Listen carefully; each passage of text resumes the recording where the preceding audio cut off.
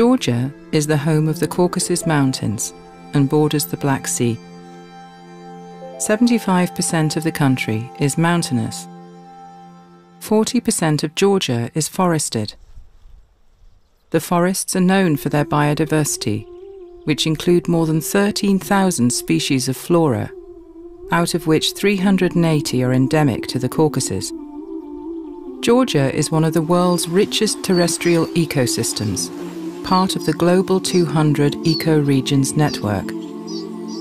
Georgia includes a wide range of agroecological zones, ranging from semi-desert to subtropical and alpine.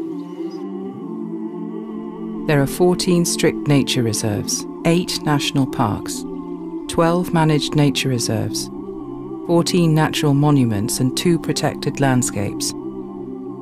These are ideal conditions for the production of honey.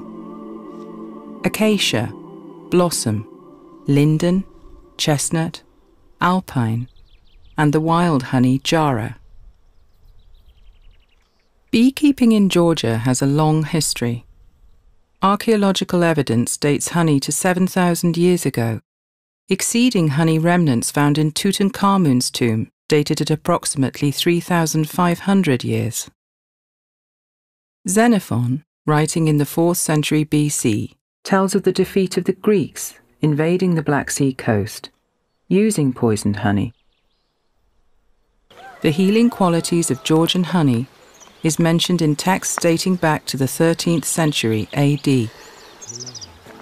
Georgia is the homeland of the Caucasian grey bee, famous for its long tongue, high resistance, docility, and outstanding ability to obtain nectar. There are few places in the world where wild bees are used by local people to produce honey, and Georgia is one of them. It is called jara. Swarms are collected in hollowed wooden logs, which are placed in remote locations and in trees high up to protect them from bears. This type of beekeeping is very rare and found in remote villages and dwellings in the forests of the subtropical and alpine zones of western Georgia. In the jara hive, the bees are bigger.